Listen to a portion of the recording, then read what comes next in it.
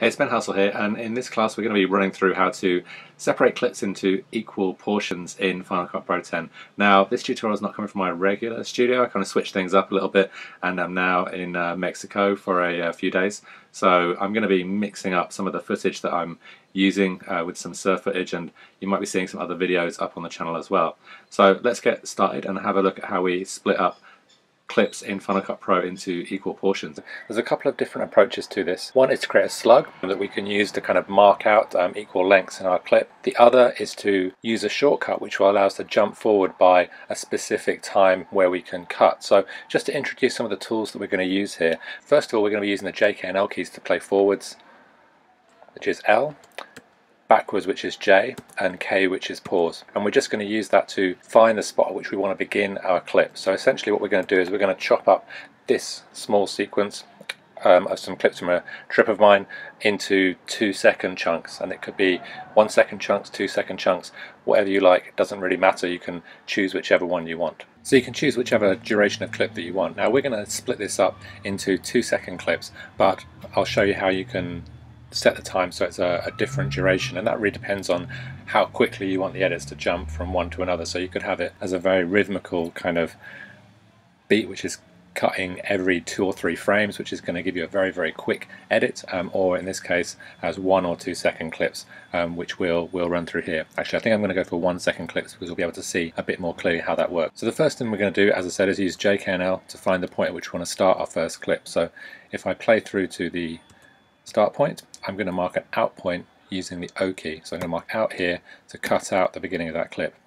And then this is where the kind of key shortcut comes in. So I'm going to hold down the Shift key and tap plus, which allows me right in the middle here to type in a time code with which I want to jump forward. So in this case 1 second. So I'm going to type in 1 and then period, and that's going to make that 1 second and 0 frames. So if you wanted to type in something different, then you would type in, for instance, 2 period 1.5, which would make 2 seconds and 15 frames.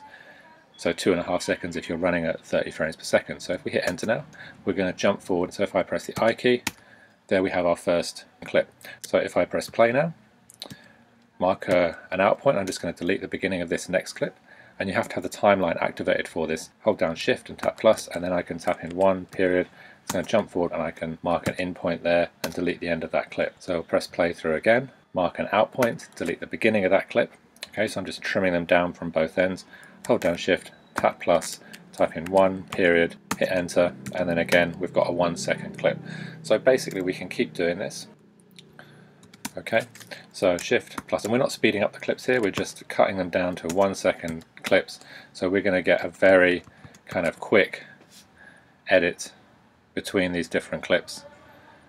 So we'll do the next one here. So I'm going to come back to the beginning of this clip. And in order to come back to the beginning of the clip, I'm pressing the semicolon on the keyboard, or you can just drag your playhead until it snaps, whichever you prefer. But just to the right of the L key is the semicolon. If we tap that, it will take us back to the beginning of that clip, and then we hold down Shift, tap plus, 1 period, takes us to the 1 second into that clip, and we can just kind of keep going here. Okay, Shift plus, 1 period, enter, mark an in point with I, and then we can cut that out. So we're just trimming these down. We'll wait for the Coca-Cola truck here. Shift plus, 1 period, and hit the in point. So I press backspace and delete, and then again we'll find the in point for this. Now with this clip, I've got the music track that I want to play in the background of my other clips. So I'm just going to hold down the Alt key and duplicate this first, and then we'll play through.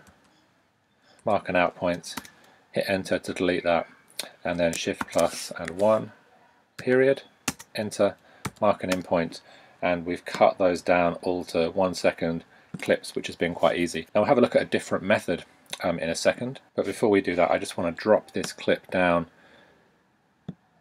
to the timeline there and lift up the sound, and somewhere in here we've got a little bit of music going on. I've turned the sound off for the other clips already.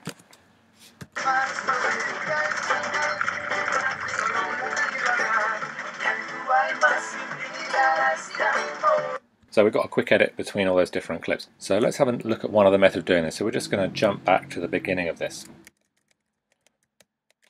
So the next method I'm going to do is going to be to use one of these clips as a kind of marker to mark out the timeline here. So if I take this first clip, I'm just going to duplicate it up to the timeline, and I'm actually going to turn it off. So I'm going to press V just to disable it, and then I'm going to change the duration of this clip. So I'm just going to do Control and D to change the duration, and we'll set it to 1.15, so 1.5 seconds. Hit enter, and we've got a 1.5 second long clip there. And actually we need to keep this clip turned on in order to do this. So I'm just going to tap the V key again to turn that back on, and then I can drag in my clip to the beginning of that clip, and it should jump to it, and you can see it snapping to the end of that clip there. So I can snap to the beginning, and you can see it snapping there, and this clip is 1 second and 15 frames long. So all our clips now, wherever we choose, we're going to place them. And actually we don't need to have it on, we can leave it disabled, which will stop you from accidentally exporting it, and we can just jump this clip along in the timeline, see where we want that 1 second to be, and then just snap our clips to it, pulling it along in the timeline there, so you can see it snapping nicely. So let's just find a nice spot there. Snap this one, and sometimes it just doesn't quite snap in here, so you might just need to have a go at, you might just have to have a little fiddle around as you're moving that clip around, but it seems to generally work pretty well. So again, we've lengthened the clip length there to 115, and we can have the clip length whatever we want in either of those methods, but essentially here we've now made a sequence that is where each clip is 1 second and 15 frames long, so we get this kind of nice rhythmical jumping between those clips. And we could calculate a kind of beats per minute or something like that if we wanted to cut down a specific clip in a different way. So I hope that's been useful. If you have any questions, then don't hesitate to send me a tweet at Ben Housel, and I look forward to seeing you on the next tutorial.